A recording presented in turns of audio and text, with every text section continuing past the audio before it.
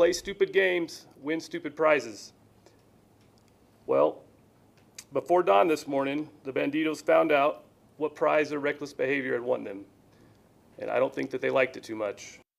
This morning, the FBI searched 25 homes all across the state with connections to the Bandidos Motorcycle Club. Before breaking news, Action 7 News reporter John Cardinelli learned why this was happening. I dug into a 145-page affidavit the FBI filed to execute those search warrants today. The reason comes down to a planned attack after members of the club were killed earlier this year.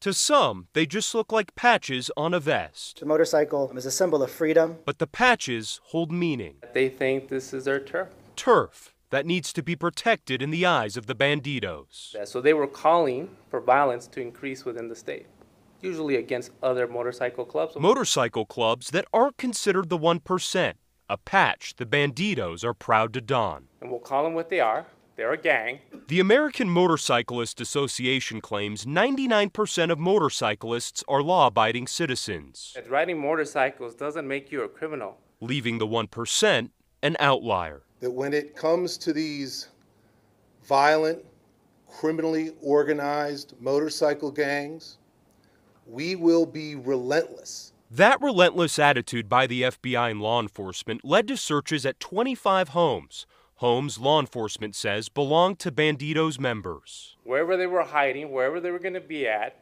that's where we're going to go. During the raids, 151 firearms were seized, thousands of rounds of ammunition, numerous ballistics vests, fentanyl, meth, and cocaine, plus a stolen police radio. These are things from today throughout the state that were seized. To understand what led to the search warrants, you must know history. In May, 2 Bandidos were killed in Red River after a dispute with another motorcycle club, the Water Dogs. One member of that club was also killed. 5 were injured. So when Red River happened, that was kind of like the wake-up call for everyone that was here. The Outlaw Motorcycle Gang Task Force grew out of that investigation.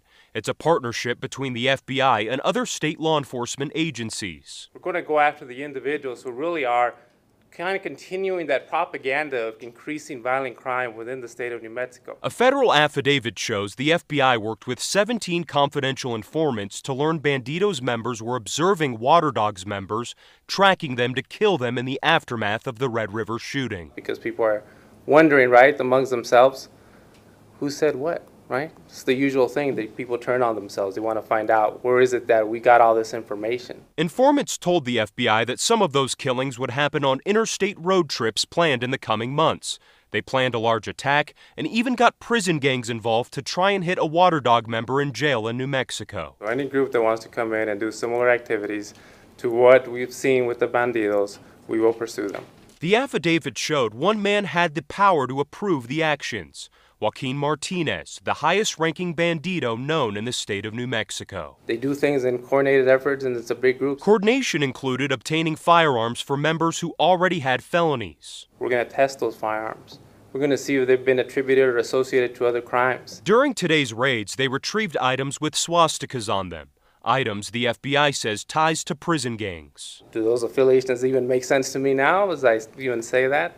Not really, but in prison, they're just trying to survive and making sure the bully inside the prison doesn't terrorize them. Of the 25 homes searched today, 14 had no ties to previous arrests or felonies, including the home of Joaquin Martinez, the man investigators say was the head man. And we looked at that quite a bit, and maybe that's why these guys feel they can just do whatever they want with impunity, right? But impunity should no longer be the mentality, no matter what patch you may wear on your vest. There will be consequences, and today showed that.